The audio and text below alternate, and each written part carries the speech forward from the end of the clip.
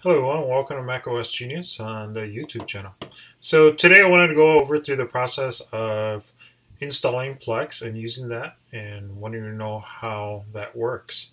So you would have to create a Plex account. So if you go over to a browser, select on Plex.tv. Once you go there, you need to go ahead and launch and sign up. If you already have an account, you can sign in. As for myself, I already have an account, and they don't require any information from you, no credit card, no like age or so forth. They just require a username. So if you select sign up, you can connect with your Google, your Facebook, or your Apple ID. But I have it with my Google account, so I can go ahead and sign in. Once you create your account, it's pretty instantaneous. You get an email within about a good 30 seconds. You just validate your email. So I'm going to go ahead and log in with my Google account. So I'm logged in now, and basically you can watch TV for free. Yes, it's to a certain extent you could. So basically here it says easily cut the cord, get over the air, live recorded TV, accept web shows, like so forth.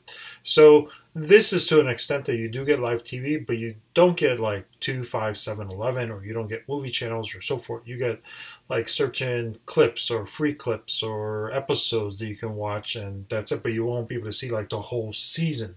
If you wanted to, then you would have to pay for that subscription, like say it's CBS, ABC, or HBO, or Showtime. You would have to pay them, so you're basically paying a third party. So the way how you can get free TV on this is basically media. So the media that you can either share to someone else. So this is kind of similar to P2P, but it's not. So basically it's streaming, and here it basically says free movies and TV. But you also have it for Warner Brothers, Crackle, Lionsgate, so forth. So what we can do is go ahead and we're going to go ahead and download the software. So I'm going to select on My Account. Once you register your account and activate it, select on your My Account. You want to select on Downloads, the apps under Devices. So then you have Plex for Mac. So that's just Plex. Now if you're going to run a server, then you want to select on Plex Media Server and download that. This is an iMac that I have that is not the server that I am connected to, so I will show you that in a moment. So it states here that it supports Mavericks or newer.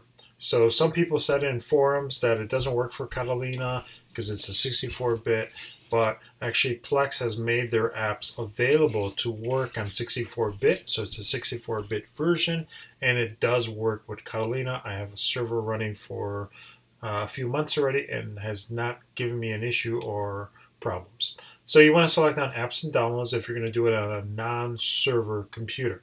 So if you have multiple computers, like I have a Mac that's a server, and then I have another Mac that's not a server, but it will be accessible. So we're going to go ahead and select on apps and devices. So here you have Plex for Mac, Plex Media Player for macOS home theater PCs. And then here in the top left, you can change this and look at all the devices you can put Plex on under Amazon, Android, Apple TV, Chrome. Well, Apple TV has to be the one specifically where you can download apps. Like the older version, the first gen and second gen does not have the availability, so you can't do that. Chromecast, Google, iOS, Kodi, PlayStation, NVIDIA, Samsung, Roku. So there's even TiVo.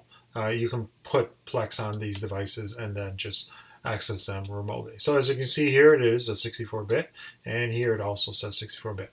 So we're going to go ahead and download Plex for Mac. So we're going to go do this. All right, it's downloaded. So I go to my downloads. It will go ahead and unzip the program. Now, what you need to do and understand that this Plex here, so it unzips it from here and it goes here. So this app right here is the physical application. It's not going to open another program to say, hey, drag this to your applications, or do you want to install this? Are you sure? Confirm, agree. So you want to just take this Plex right here and you want to just move it to your applications. Once it's done, it's already done in your computer. It's already copied over. So you want to go ahead and double click on Plex. Once that's already up and running, it should pop up and it says, do you want to open the Plex? So you'll say yes.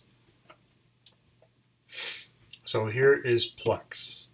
Now it's going to auto log me in because I have an account created with Plex and I downloaded from my Plex account, so it auto logs you into the account. So here on the left hand side is basically your web shows, your music, your movies, your TV shows, and this is all stuff that you see under Plex when you sign up a free account. Now the premium account just gives you more features and functionality. So if I go here in the top right where it says my account, I can hit users and sharing account, and I'll have more options. Like here on the whole left side I can see. That'll be in another video that you can see. But basically now it's installed on your Mac, and basically what you can do, you can just go to your web shows. These are web shows from Plex streaming, and you can watch this and so forth. It's kind of like watching YouTube videos, but they're more categorized and organized and so forth. You can also hit my shows, like if you have favorite shows you want to watch that are available under Plex. But as you can see, there are no items in my shows, because under my shows you have to actually go here where this is all shows, and when you get in here you want to go ahead and select add to my queue or add to my shows. So when you say add to my shows, like for an example, I do this one and go here, and now it's going to be here all the time. So whenever you want to go back, you don't have to keep looking for your web shows. They'll appear here automatically. So I'm going to go ahead and remove that. So right down here at the bottom is web shows, news, podcasts, and music. So this is the only thing that's available by Plex that gives to anybody who creates a free account. You can see all these different shows. But again, most of these shows are like YouTubes or podcasts and so forth. They're not an actual TV show. Like if you wanted to watch 2.5 Men, it's not going to be in here. You're going to have to physically sign up subscription through another app, third-party app for that channel. News. These are all the news that are updated and so forth. So you can be able to see this. Again, this is like YouTube. This is like Channel News. You got Bloomberg, you got CNN, and so forth. So that's all going to be here, and you can be able to see that for free. And of course, your podcast, and you can see your podcast from here. So if we go down here, you also have music. They have music. So music is Tidal, is what they call it. So basically, you can stream music and so forth. But technically, to do this, you can listen to it and so forth. But if you had your own music, you can actually stream to other individuals and share your account with them and so forth. But this is Plex, and it's very useful, very helpful. And for those people who are always cutting the cord, they're looking to save money, this is the best kind of way to do it, because this is technically 100% free, because it is. Unless you want to get into the premium features, that would be a whole different thing. So hopefully you guys enjoyed this video. On my next video, I will show you additional items you can do with and using Plex. Thanks, and thanks for watching macOS Genius on the YouTube channel.